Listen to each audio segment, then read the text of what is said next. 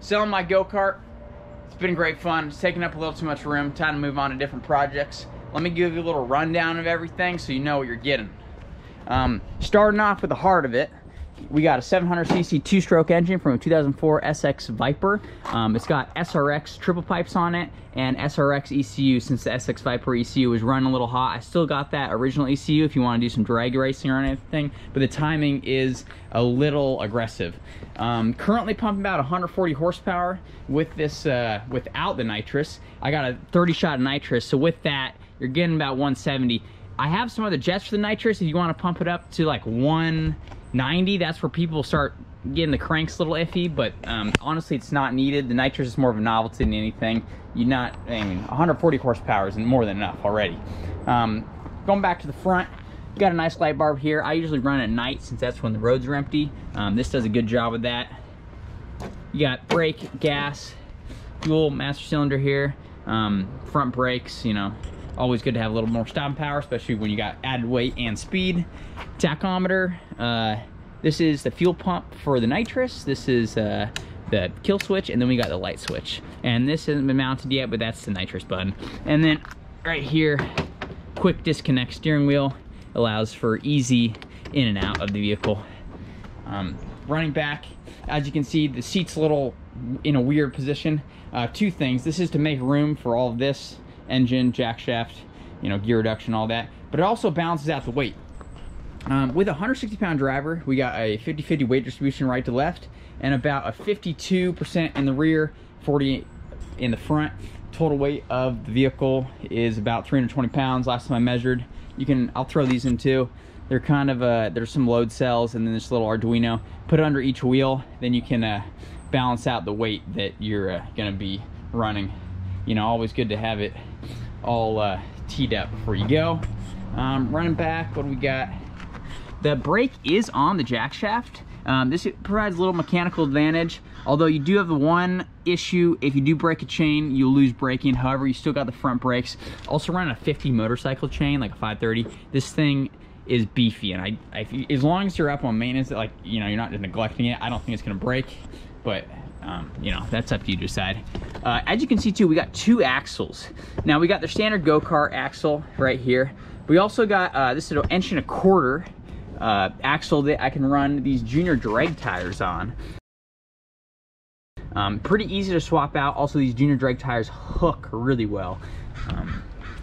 Come around here, all you got to do is take off this sprocket and this chain, and then I have another sprocket and chain already measured up to go. You just swap in the master link and then throw on the hubs for the junior dragster axles, and you're ready to drag. Got some tail lights wired up at the moment. With these wheels right now, it will pop wheelies, so that's what this is for. This wheelie bar, probably need to paint it. I don't know if it's gonna come up in camera, but it is, well, that one's out of batteries. They are light up wheels, which is kind of cool. Hooks into right here. Here's the mounts. It is all adjustable to the high end joints, so you can, if you wanted to pop a wheelie a couple like inches off the ground and hold it, you can tune for that. Come around here, we got a Honda Civic radiator. It is water cooled. This thing works great. You know, there's your water temp. Never had an issue with heat. Coming around, these stingers you might want to replace. They are pretty loud, but if you like the noise, go for it. 3D printed air box, some Edelbrock air filter. I got it. O'Reilly's, works well. I kind of like the look of it. If you have any questions, let me know. Other than that, it currently should go about 130 with the current gearing ratio. However, you're gonna want to mess with the CVT. It's not getting a full shift out. It's kind of hard because it's a Polaris primary, Yamaha secondary, and getting to the actual CVTs is a pain in the butt. You know, you gotta like punch out this jack shaft and remove a couple things. However, it's tuned pretty well right now. I've gone in the low 100s, and you know, I'm happy with that. You probably could get better top speed and acceleration though if you kind of mess around with that, if you're good at tuning CVTs. It does get a little complicated. I don't have a lot of experience, so I'm trying to think if I missed anything. Yeah, works great. Let me start it up for you. Also, I can sit in it. I'll do a little sit test. You can see, like, I'm like 5'10", 5'11". Just if you're want to Okay, so it's like, and this thing turns on a dime, especially with the little wheels on it. Like, I'm pretty tight in the seat, and it will like hurt my ribs a little if I really crank it.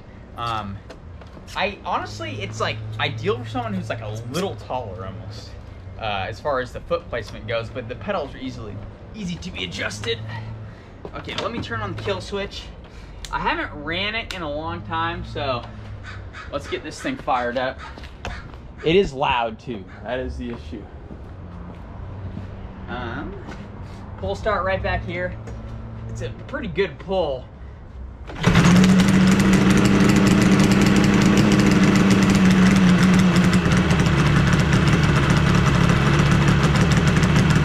Here's a decibel meter. I don't know if that's showing up, okay? That's at idle. Let me give you a little.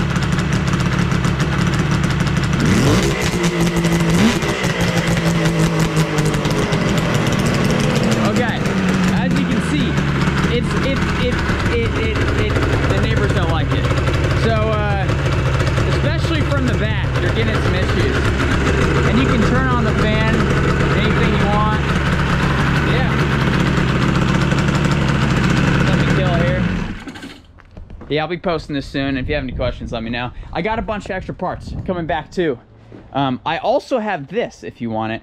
It is the A-Team Astra van. You're gonna have to do some fiberglass modifications to make it work, but it is a pretty cool little shell. You know, Astra vans are kind of in style these days too. So I have extra parts, well, these wheels. I'll throw in sprockets, you name it. Just don't have it pictured here. Yeah, it is pretty darn fun.